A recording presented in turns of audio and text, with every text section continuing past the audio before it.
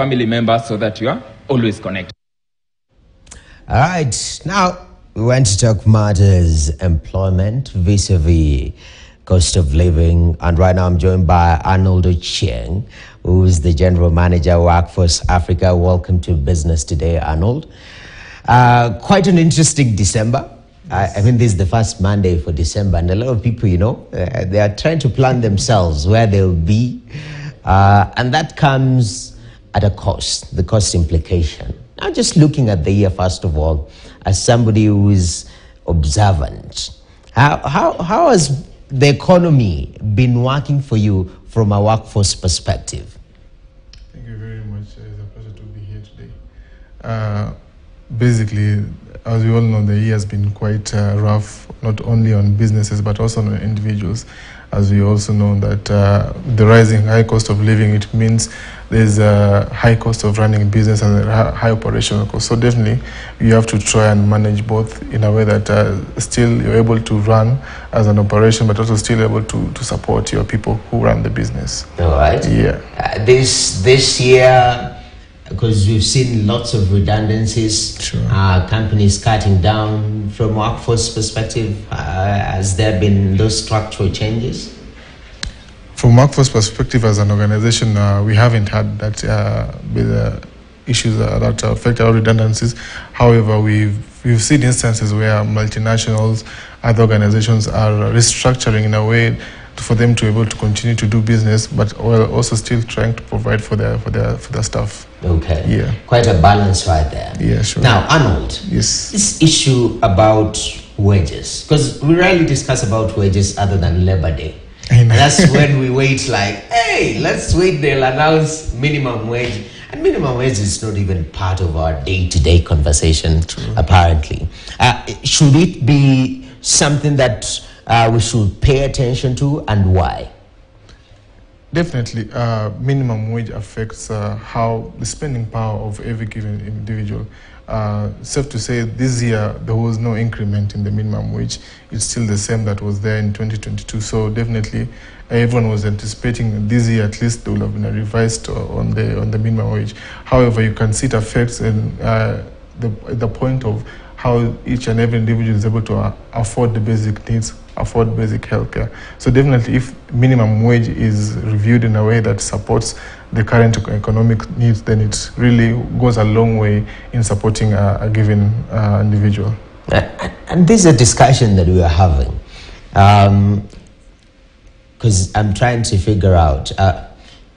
I could say a friend. I think a friend actually went and he got an opportunity outside this country. Sure. And, you know, he was giving us feedback. The way rent is 250,000 for, you know, a one-bedroom house. And everyone was like, no, that can't be. And now the discussion was, okay, if you're paying rent 250,000 equivalent of Kenyan shillings, then it means the minimum wage in that particular country is slightly higher, which can be able to cater for that. Mm-hmm. But now question is in the Kenyan context. I know Kotu has been at the center stage of everything. Who pays attention how much a house help is paid in the house? How are you able to follow up to see that this issue of minimum wage is adhered to, especially from a policy perspective, as somebody who works, in the corporate world?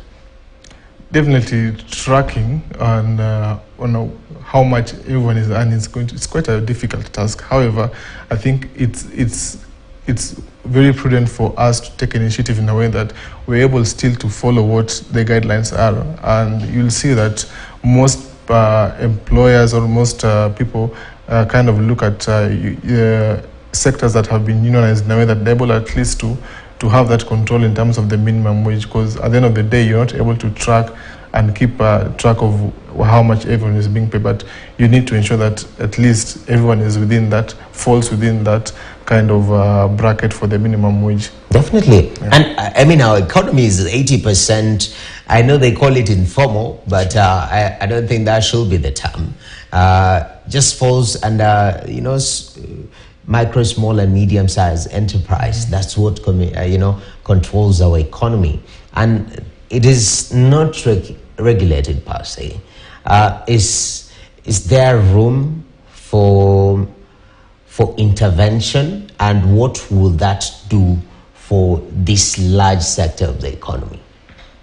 Definitely there's room for intervention, and basically around the minimum or around the cost of living, the buck actually stops with our legislations that we currently have.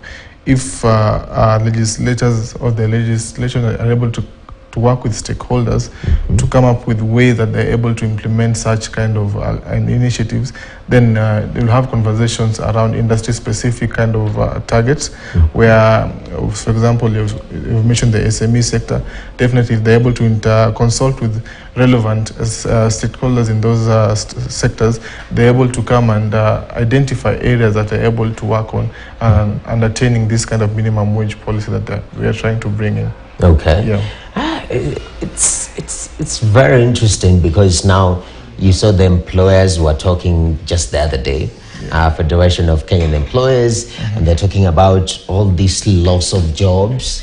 When you look at the unemployment rate in the country, I mean, we are a relatively very young country and young continent. I think median age is 19 years, thereabout, and there seems to be an issue even with wages amongst employers, since the economy is depleted. I mean, how do you find that fine balance between, I'm trying to keep the business afloat, but also I make sure that the people who are running this business are not sent home, one, or are not, getting the basics as much as wages is concerned? Creating a fine balance between the two, as we know, right now the cost of running a business is at least, I think it has actually even probably doubled, if I'm not wrong, based on the necessities that are required to run a business. So as an organization, you need to be very innovative of ways that you're able to cushion you as an organization, and also cushion your resources, which is the workforce, in a way that each party wins. So there are various frameworks that you can come up with. You can have the remote kind of work formula, where everyone is able to work remotely. You can structure around the benefits and the remuneration bit to see a way that you're still retaining your people, but you've restructured your wage structure in a way that it's able to be still in line with whatever the people have. And then also you can also come up with incentives around now trying to focus on spreading around the roles that are within the organization. If somebody was able to double up in different roles, then it means that they're able now to also work in hand to ensure that there's still roles that are being executed, rather than now doing away with a whole department or doing away with a whole kind of position. So there are very ways that an organization can be very innovative in a way that they can cushion both the business and also cushion the organization itself and the people. That's interesting. I'm glad you've mentioned the issue of flexible working environment.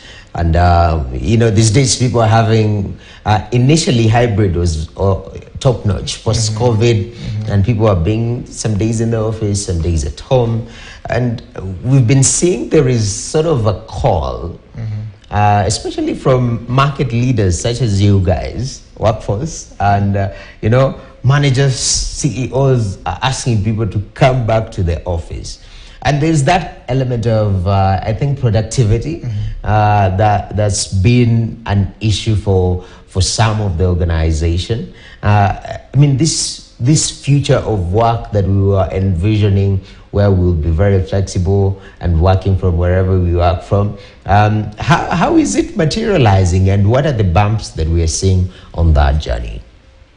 Yeah, the future of work is still the kind of remote work. It's something that we can never run away from. And for most organizations, it's been able to work.